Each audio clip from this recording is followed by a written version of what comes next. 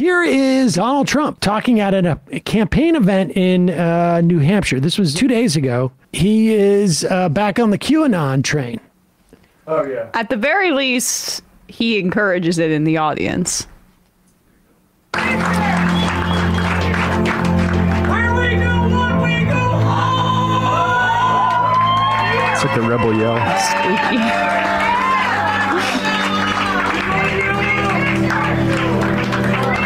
Is he just standing there? We will.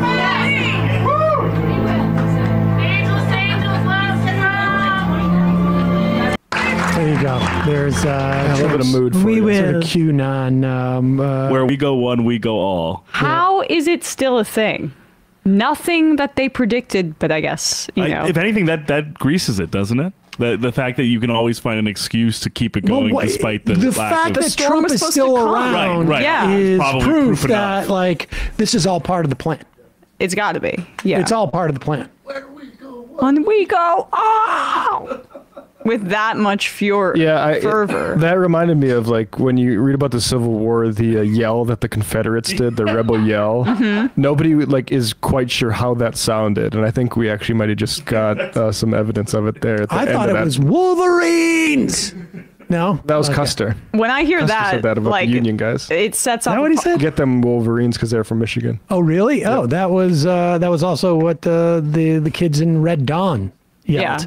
Oh, really? Yes. That's what it sounds like, you know, when right-wingers think a Muslim person's going to come in and blow something up and sing Allahu Akbar, right? But with that kind of... that fanaticism. And also just want to ask, why is Trump standing there quietly as kind of the music so this music, if I'm not mistaken, he plays this usually at the end of his rallies where he does this whole thing where he's like, the country is in shambles. You can't get on an airplane anymore because it's always so late and no one can help you at the airport. But apparently this music he does at the end where he does his like sort of like the country is in chaos and I need to save it for you is like QAnon related music. There's some sort of tie-in to like a video that is like integral to QAnon lore. I just don't know what the final, like, what the new frontier for QAnon is, because I thought he was supposed to root out all the pedophiles and things like that, and the storm was coming on January 6th. QAnon isn't about any sort of rounding up or anything. It's about the friends we make along the way. I guess, yeah, bonding experience.